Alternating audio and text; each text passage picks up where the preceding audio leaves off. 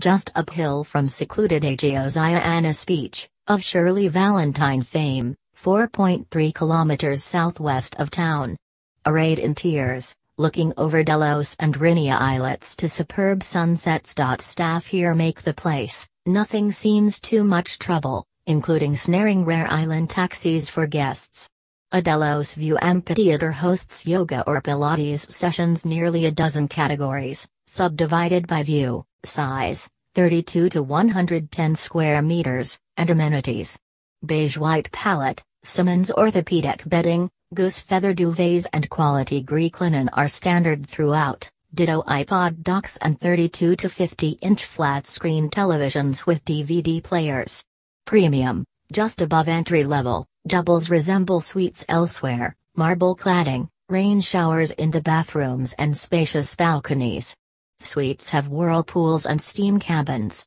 There are 2 restaurants, casual poolside Aqua e Sol for lunch, or more formal Dolphins of Delos higher up, where buffet breakfast is served. Seafood strong main meals precede creative desserts, grouper atop Jerusalem artichoke puree, topped with bata ergo slices, was faultless. Allow €55, around £40, for 3 courses a la carte, well-chosen Greek wine list extra.